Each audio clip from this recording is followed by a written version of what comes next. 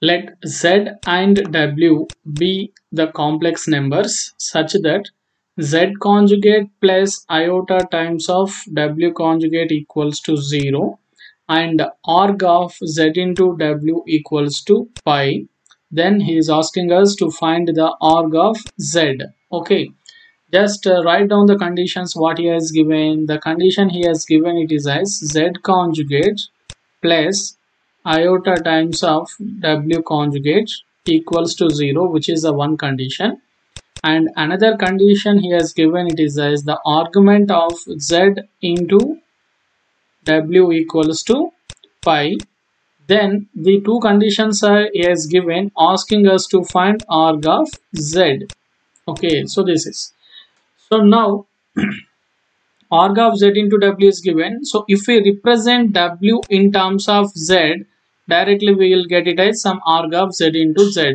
Okay, so that means now we need to represent w in terms of z. To represent the w in terms of z, let we use the condition. What is another condition he has given? He has given that z conjugate plus I times of w conjugate equals to 0. Okay, from this one we can write it as I into w conjugate equals to minus z conjugate. If we multiply with I on the both sides, then we'll get I square into w conjugate equals to minus I into z conjugate. Okay, minus I into z conjugate. So finally we can write I square is minus 1. Then we can write it as w conjugate equals to simply I into z conjugate. Okay, but we need to represent the w in terms of z. So for this one we can write it as w conjugate then whole conjugate, then we'll get it as a w. So then we can write as I z conjugate whole conjugate. So now which is in the form of z1 into z2 whole conjugate. Okay, which is in the form of z1 into z2 whole conjugate, which can be written as z1 conjugate into z2 conjugate. Okay, and w conjugate whole conjugate equals to w equals to now I conjugate into z conjugate whole conjugate. So what is the conjugate of iota? It is simply nothing but minus I into z. Okay, minus I into z is w. So okay, the w we retrieved as minus I into z. Now use this condition. So from the first condition we retrieved the w as minus I into z. Now use this condition. What it is arg of z into w. So what is given? Arg of z into w is nothing but minus I into z equals to pi. So what we'll get over here? Arg of minus I into z square equals to pi. Okay, we know the properties of argument. What it is? Arg of z1 into z2 can be written as arg of z1 plus arg of z2. Okay, arg of z1 plus arg of z2. Now here we have here I minus I into z square. Then we can write with the properties of the argument. So arg of minus I plus arg of z square. Okay, arg of z square. Okay, so now we can write this is as if z1 and z2 equals to z. What this property will become? Arg of z into z equals to arg z plus arg z. So now arg z square equals to arg of z square equals to 2 times of arg z. Okay, the generalized property is argument of z power n equals to n times of arg of z, which is the generalized property. Okay, now coming back here, so we have which is equals to pi. So now what it is? Arg of minus I plus arg of z square equals to pi. And how to find out this arg of minus I? Okay, so how to represent the minus I, the imaginary number? The minus I can be represented as, so we need to get it as cos theta plus I sin theta.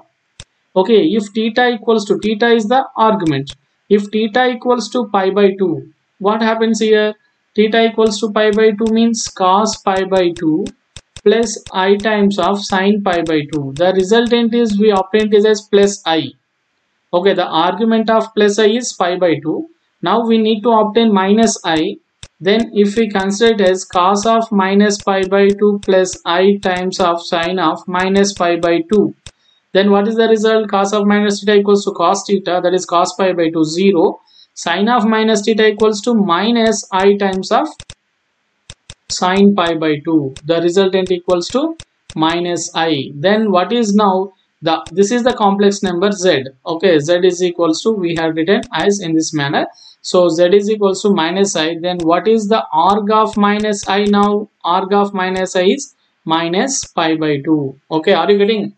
So argument of, okay, I'm writing over here, argument of plus I. If a complex number is imaginary, then its what it is, argument is plus or minus pi by 2. If it is plus pi by 2, argument is plus I. Arg of plus I, arg of minus I equals to minus pi by 2. So in a complex number, if the complex number is purely imaginary, then we'll get argument of that complex number as plus or minus pi by 2. Okay, now minus I means, now here we obtain this is as argument of minus I is minus pi by 2 plus 2 times of argument of z. Why? Because just before here the argument of z square is obtained as 2 times of argument of z, which is like a logarithmic property, log of a power n into log a. So then which is equals to pi.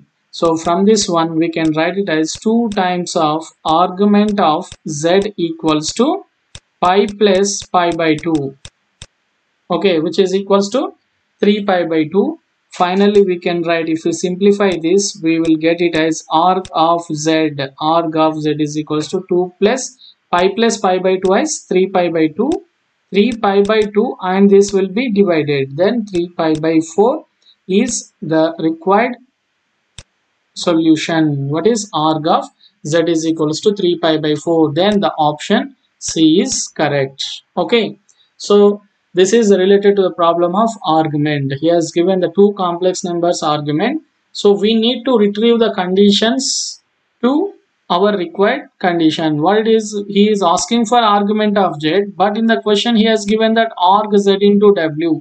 So that means simply we need to transform this w in terms of z. For this transform into w in terms of z, he has given the condition as z conjugate plus iota times of omega w conjugate equals to 0. From this one we retrieved that w in terms of z, and substituting in the condition by applying the properties, we are getting the solution.